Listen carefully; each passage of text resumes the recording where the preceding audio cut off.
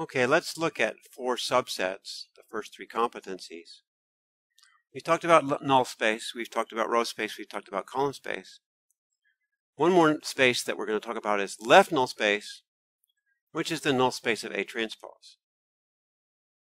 It can also be described as the set of vectors y, here I should say row vectors, such that ya equals 0. Because if you want to multiply a matrix on the left by a vector, it better be a row vector.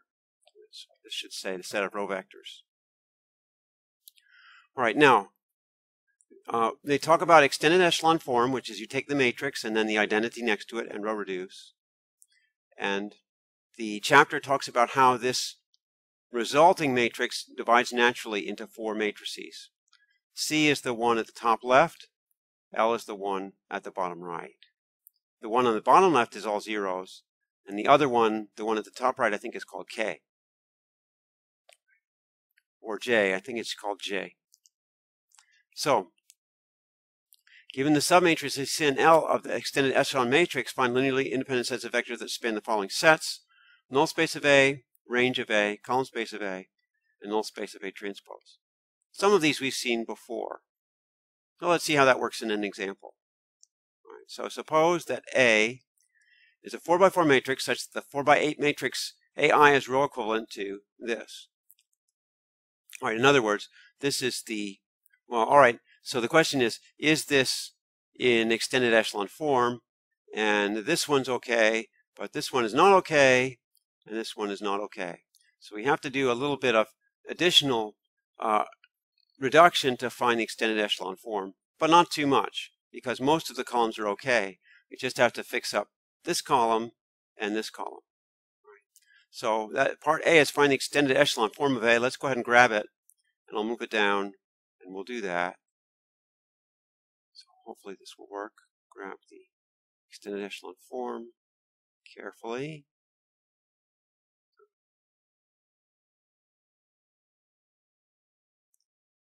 Copy it, move it down to the bottom.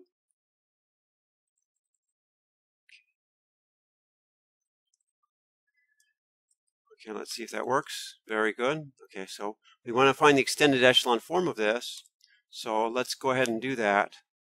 First thing we should do is take care of all of these in the last column. That's easy to do. I can take minus 2R4 plus R1. That'll take care of this one. And I take minus 4R4 plus R2. That'll take care of this one. And I get minus R4 plus R3. That'll take care of this one. So what I have left is just 1, 5, 9, 0, 1, 0, 4, 0, 0, 0, 0, 1, 9, 2, 2, 4, and then 0, 0, 0. Let's see, 6 zeros. 0, 0, 1, 0, 0. And this one is 0, 0, 0, 0, 0, 0, 0, 1. Okay, very good. All right, so now all we have to do is take care of this 2 up here.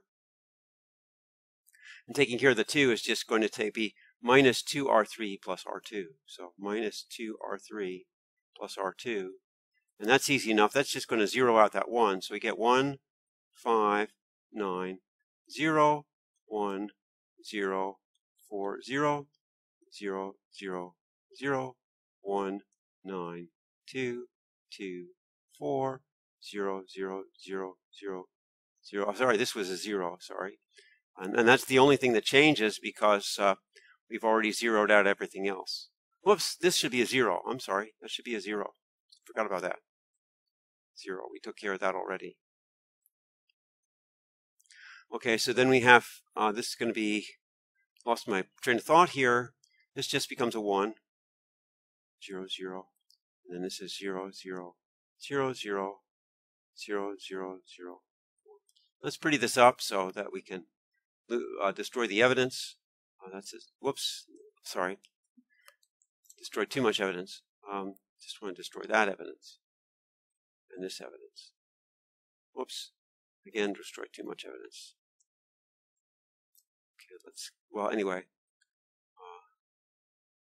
looks like I'm getting messed up here.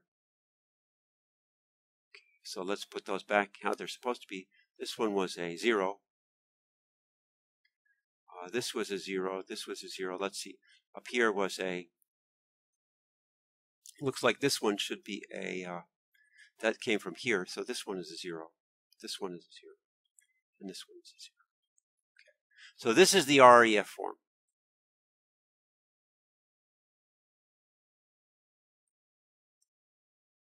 And that's part A.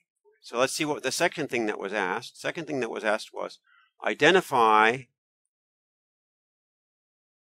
the matrices C and L. Okay, so let's divide this up. Now what you want to do is remember what size the original matrix was. Original matrix was 4 by 4. Of course, the size of the identity is going to be the same number of rows. So this had 4 rows. So the identity was the last 4 here. And then we have these zeros here. Okay, so let me do it in a different color so we can identify what's going on here. So I'll do it in green. So let's divide it up here. This goes like this. So don't just go as far as you can with the zeros. When you divide it up, the 2 halves have to be the same size as the original 2 halves. All right, so this matrix is C up here, and this matrix is L down here. So that's identifying the matrices C and L. Okay, so we've taken care of that's part B. So let's just write it out just to be complete. So my C is equal to 1, 5, 9, 0, 0, 0, 0, 1, and L is equal to 0, 1, 0, 0, 0, 0, 0, 1.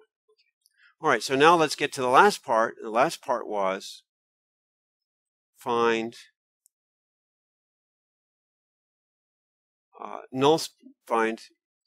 in this case, I just asked for null space of A, row space of A, and null space of A transpose. All right, so you just have to remember the way the rule goes. So for part C, the null space of A, null space of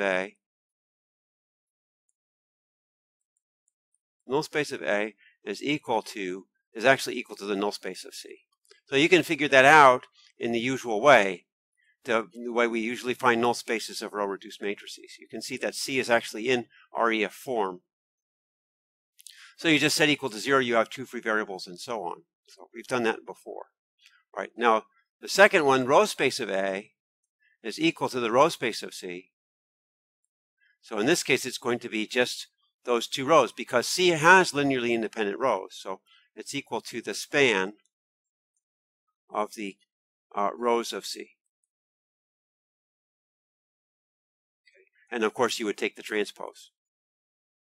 1590, 0, 0, 0, 0, 1. Okay. Finally, we have the left null space. So I think, what did he call that? I forget what he called it. No, well, it's null space of A transpose.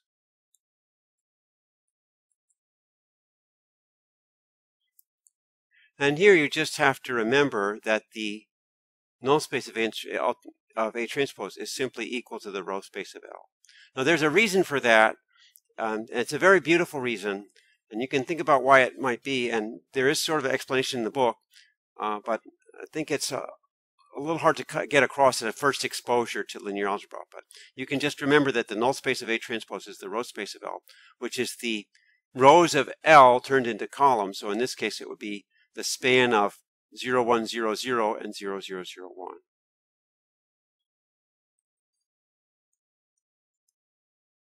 1. Again, I can say it's the span of the rows of L transpose.